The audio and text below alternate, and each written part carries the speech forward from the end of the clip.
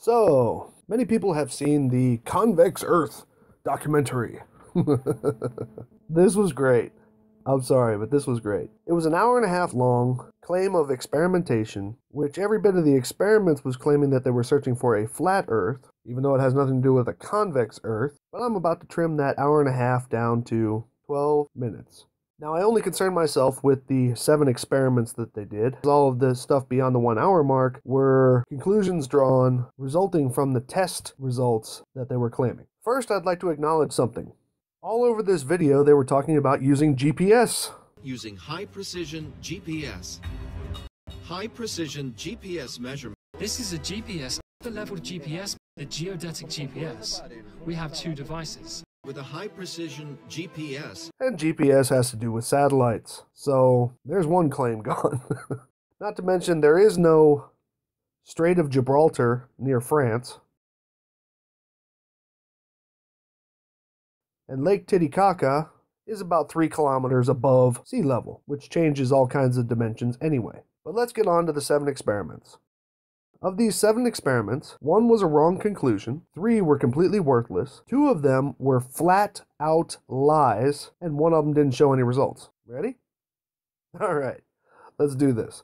Number 1 was the boats over the horizon. Now, of course, this conclusion was wrong. First, they tried to say that telescopes bring things back into view, which were otherwise gone, and we all know that has to do with angular size. It has nothing to do with telescopes being some kind of magical thing that brings things back into view.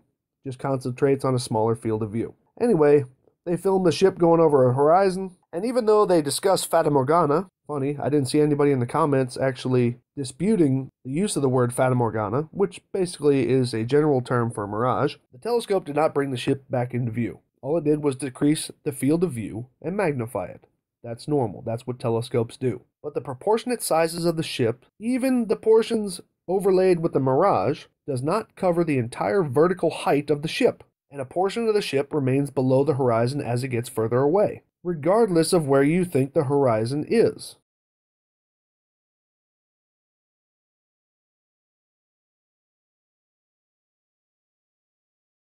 Fair enough? Okay. Moving on to the next one, the telescope experiment. Looking across Lake Titicaca, they could see something on the other side, which was stated to be 110 kilometers away. Now, of course, they didn't say what they were looking at, where they were at, which direction they were looking, and all this, but what is so amazing about being able to see something 110 kilometers away? That's nothing new, and that's not even the world record. Now, if they would have been able to film from one side of the lake to the other, maybe the shoreline of whatever it was they were looking at, that would be something to discuss. But they didn't. This was all they showed. The radio waves experiment. This one was a flat-out lie. They stated that they were 1 meter above the water with their antennas. Over a...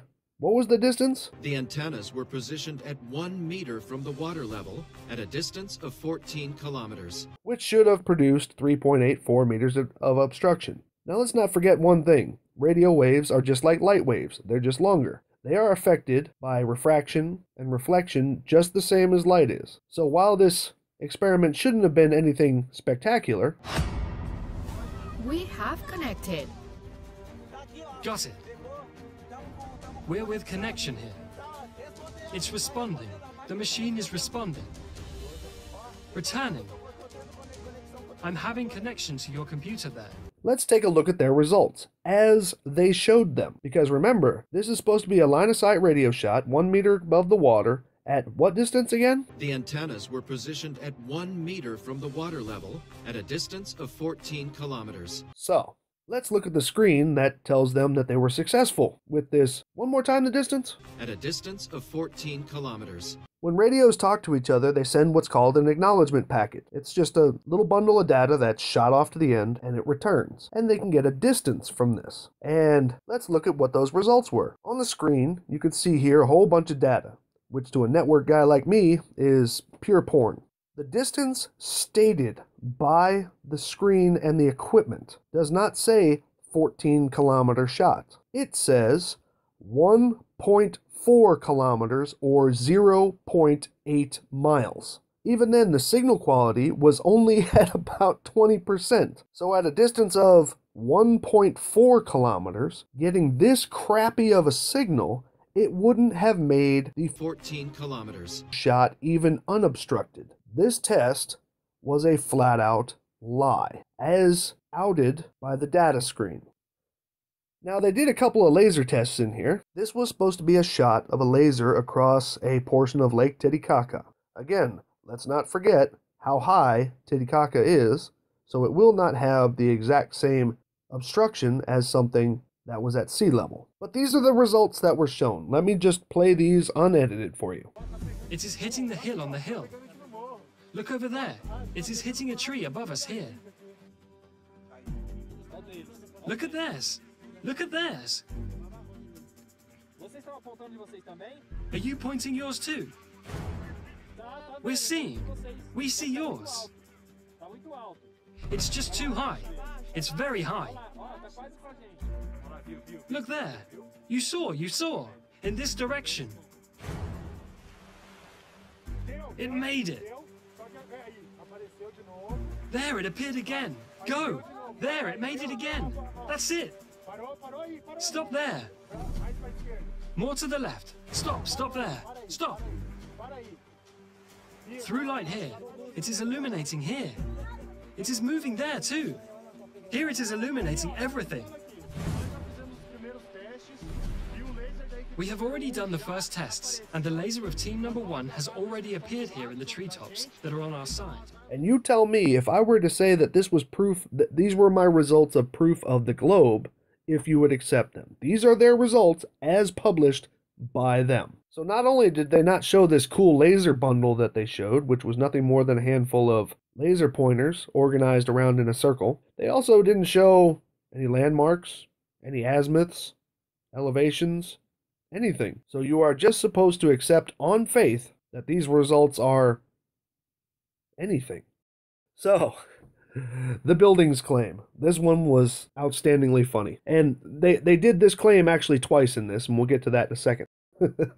Using GPS devices, their entire experiment was to see if they took a GPS reading at the bottom of a building and then at the top of a building, and then do the same thing at another building, 3,050 kilometers away, take a GPS reading from the bottom and also from the top of the building, that this was supposed to prove leaning of the buildings away from each other due to the curvature of the Earth. Now, I'm going to say that this test was completely and totally worthless. GPS gives you a longitude and latitude position on the surface of the Earth. And while it will tell you your elevation, if you are going directly up vertically on flat or globe Earth, that coordinate reading will not change other than your altitude. So if you were standing on top of a building or at the bottom of a building, it would still say the same reading. There would not be a disparity on flat Earth or globe Earth.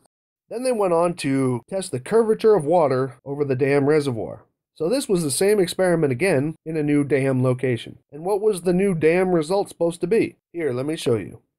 This is Miami Beach at 0 meters above sea level. This is Rio de Janeiro, 0 meters above sea level. This is Melbourne, Australia, 0 meters above sea level. This is the UK, 0 meters above sea level. Are you starting to get the picture here?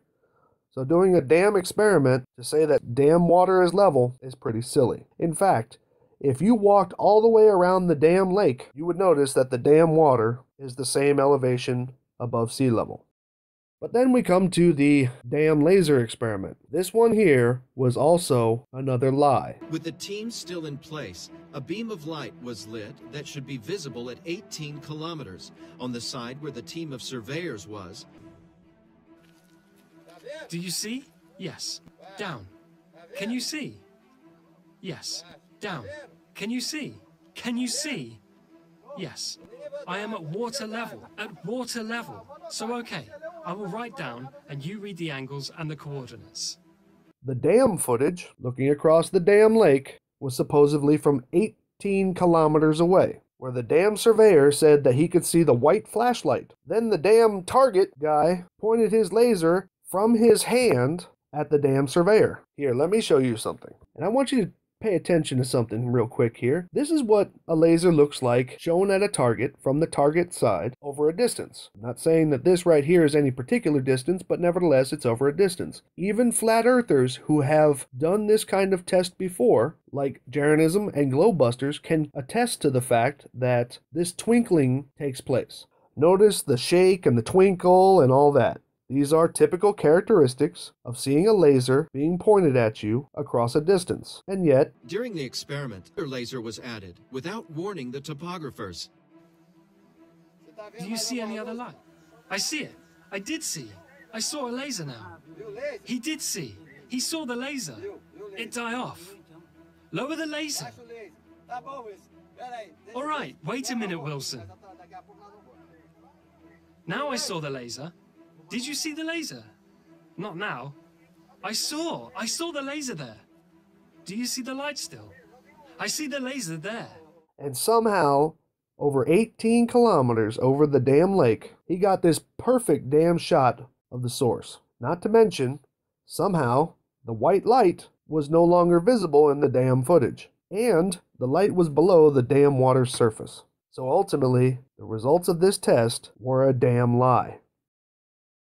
I hope you enjoyed this. Oh, and by the way, people like Jeranism and D Marble have both shown their inability to read because it says in the very first line of the description below the video, you can mirror this at will, but not put ads on it. And look at what you guys did.